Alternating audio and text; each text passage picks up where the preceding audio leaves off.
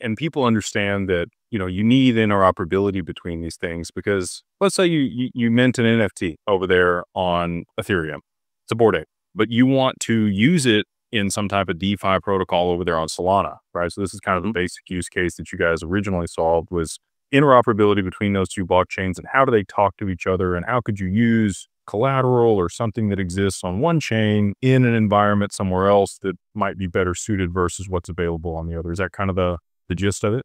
Absolutely. And fun anecdote, I think back in 2022, we actually had a ton of Bored Apes and CryptoPunks being sent to different networks. There was at one point, there was someone who had 50 punks and they even created a Twitter account for it and made a whole thing of like punks on Solana. So that's effectively it. And sometimes I even like to zoom out a bit too and think about interoperability as a concept, but where we've seen it in other industries. So we didn't invent this kind of long word here in crypto, right? So like in interoperability, other places we see it is the banking system actually, right? So like you have all these banks, they're connected by Swift. Swift is like an accounting system, helps you wire money. In the US, we have all these different healthcare systems. Your data is in these silos and you need a way to kind of get data between the healthcare networks. A lot of health systems will use something like Epic, it's called, but like the ability to share patient information. We see it in, transportation in cities and so on. And really all we've done is taken this concept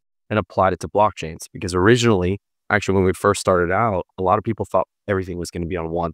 It was the contrary thought at the time, actually, to do something where there's going to be multiple blockchains. And now, of course, we live in a multi-chain world and a lot of people know that. And so we've kind of found good product market fit because of it. No, I think you guys are super well positioned